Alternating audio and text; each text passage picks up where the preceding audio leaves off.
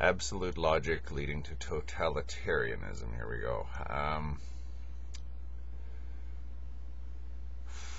Where to start on this? I don't really get the impression when looking at my own arguments and the way I put my case in this regard. I don't think that I've really been all that clear, but the problem is this is the result of 40 years of ruminations. And you don't just sort of come to some sort of conclusion, assuming that this is a conclusion, that logic or absolute logic leads to totalitarianism, or could create thinking that facilitates totalitarianism. That's not something I think that you would arrive at overnight. Mine came from my sort of, I won't say belief, but my cautious nature when approaching anything that claims absolute validity.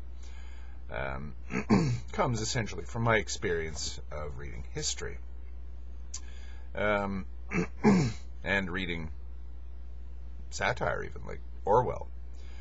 How shall we come at this to not cover ground I've already attempted to cover? How about we read it backwards? Okay. The way that I'm perceived to be putting this, I think, is that if we accept that, or that I'm saying that, if we accept that 2 + 2 = 4, we are paving the way to totalitarianism. If we accept that A is A, we're paving the way to totalitarianism. Not necessarily. I'll concede that right off the bat. It's not guaranteed to go to totalitarianism. And as I said, I'd like to look at this backwards. If we say that 2 + 2, or some sort of A is A, or some sort of base axiom that we'll no longer question, if that's going to lead to totalitarianism, how could maybe making that assertion that A is A could prevent us from heading towards totalitarianism? I sort of cross swords with Schlock of God on this. I get the impression I've really rubbed him the wrong way, but I noticed I really rub people the wrong way with this questioning of identity thing. Has identity become a religion, maybe? Is A is A the postmodern version of La ilaha illa Muhammad Rasulullah? It might be. I don't know. But when you start questioning people at this level, you start to run into what starts to smell like belief. Anyway, if A is A can lead to totalitarianism, how can A is A not lead to totalitarianism or protect us from totalitarianism? Assuming that totalitarianism, we've already established, is undesirable, something to be avoided. I think totalitarianism is to be avoided in and of itself, simply because it tries to shape humans into a human-created idea. It tries to encapsulate reality and then attempts to enforce that reality on people. Okay, Orwell. I really like throwing Orwell in everybody's face. He said, freedom is the freedom to say 2 + 2 = 4. Once that is granted, all else follows. Now, what was he saying there? I know a few people are really going to leap on this, but I'm perfectly game. I'm the one that threw this out here. Well, I think that he was referring to the totalitarian governing party or godlike leader figure saying that reality is what I say it is. In other words, reality is absolute, but it's only absolute in as much as it's whatever the party or the leader says it is. So in other words, it's completely changeable, completely malleable, depending on the needs of the party, or the needs of the state, or the needs of society. We can change reality utterly from one moment to the next. Orwell in 1984 had an example where right in the middle of this massive hate week rally, a speaker was denouncing the enemies, denouncing the foreigners, denouncing the country they were at war with. I think he was at that point, Oceania was at war with Eurasia, and the speaker's like giving a passionate speech about death to Eurasia, death to the leaders of Eurasia, death to the horrible murdering armies of Eurasia. And he's handed a slip of paper. Without even breaking the syntax, he reads the paper and bing, the wording changes immediately. Death to Eurasia, death to Eastasia, the other country. Long live our allies, our traditional allies, the wonderful, stalwart people of Eurasia. Right in the middle of the speech. You're switching from one absolute to another absolute, using doublethink, which is the capacity to sort of immediately forgetting ever having believed the opposite of what you believe now, or not even the opposite, anything else other than what you believe this very second, because right now the party demands this. Totalitarianism works that way.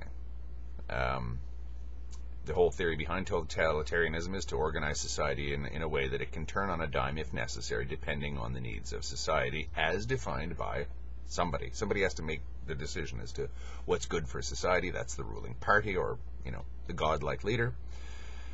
We need the ability to completely control society at all levels, because, say, we need efficiency, or we need there's a big crisis besetting us, or we have a long, hard slog ahead of us to build the perfect society, or whatever.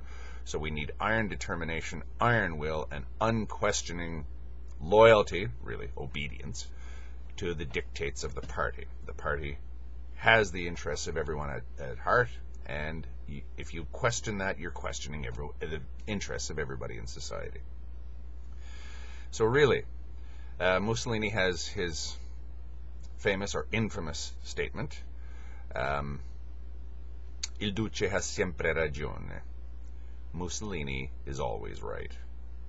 In other words, if Mussolini says 2 + 2 = 5, then 2 + 2 = 5, for the purposes of organizing society and enforcing the discipline of society.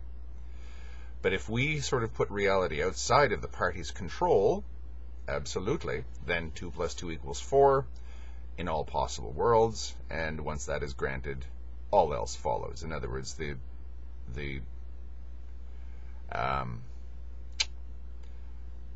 backbone of totalitarianism is this assumption that whatever the leader says or whatever the party says is right, guaranteed, absolute right. Once we put something beyond the party's grasp to actually fiddle with reality like that, we are on the road to freedom. Maybe.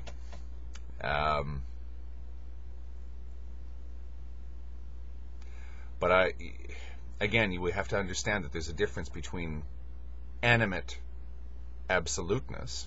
In other words, an animate absoluteness is sort of this moving window of absolute truth. And it could be a moving window of only a couple of seconds, as we saw in Orwell's 1984, where the guy changed his speech right in the middle of it to contradict everything he'd just said, and then forgot having contradicted it, and then the crowd that he was railing to had to actually pick up on that quickly or be denounced.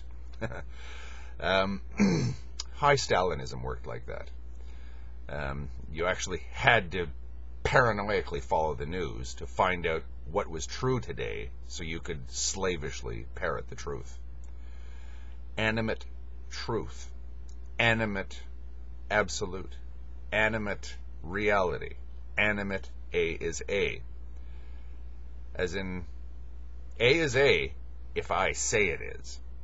Tomorrow, A may not be A because I say it is, because the needs of the party and the state and society have changed. Then the following day, A might be A again.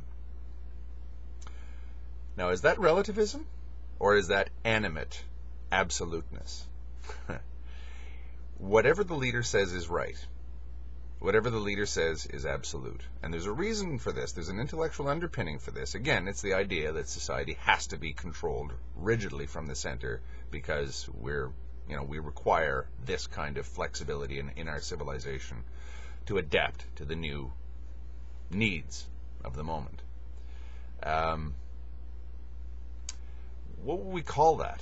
This sort of moving window of absoluteness, where yesterday Oceania was at war with Eurasia and always would be at war with Eurasia. Today, Oceania is at war with East Asia and always has been at war with East Asia, and no contradiction has taken place between today and yesterday. Why? Animate certainty, animate absoluteness. A completely malleable certainty that denies being malleable is the kind of fiddling with reality that's required to make totalitarian ideologies work. Religions work like this as well. Anything that says this is reality,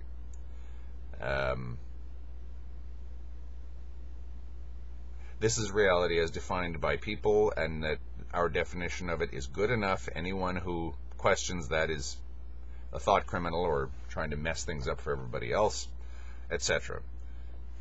So you don't say that tomorrow we might believe the exact opposite of today, but in totalitarian societies, because you have no means of questioning anything, and you better not question anything because the consequences are horrible. Okay, 2 + 2 = 5 might be the truth tomorrow, because the party said so. And tomorrow, when we do believe that 2 + 2 = 5, we will never have actually said at any time in the past that 2 + 2 = 4. This has turned into a bit of a ramble, and it's unfortunate, but it's a complex idea. As I said, I think if you want to take anything from this video, it's this moving window of absoluteness, and a moving window that may not last more than a couple of seconds. It could last a couple of years, whatever. Truth is this way, but when we need truth to mean something else, we'll believe just as strongly as we now believe in this truth, even if the new truth contradicts this one. Animate absoluteness. A moving window. I'll see if this makes any sense.